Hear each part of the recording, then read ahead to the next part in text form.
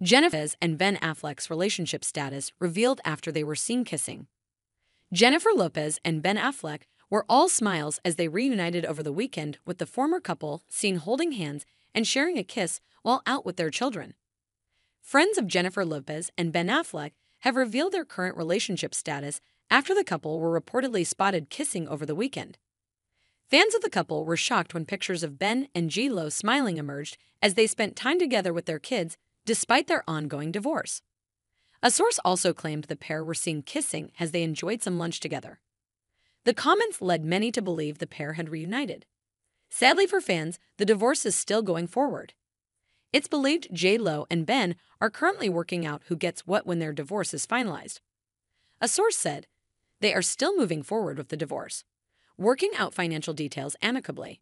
Speaking about the cozy new pictures to People magazine, they added, "They all came together for a fun lunch so the kids could hang out." Ben and Jennifer blended their family when they married 2 years ago. They both have 5 kids from their previous relationships.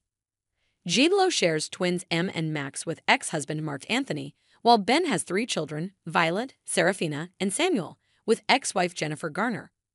The pair are heading for divorce just 2 years after they tied the knot. As the pair navigate divorce proceedings, one source has warned it could get ugly. Ben and 𝐍𝐞 didn't have a prenup in place when they got married. The source suggested this means the divorce has the potential to get ugly, as 𝐍𝐞 and Ben have turned to celebrity divorce attorney Laura Wasser to help them sort their assets.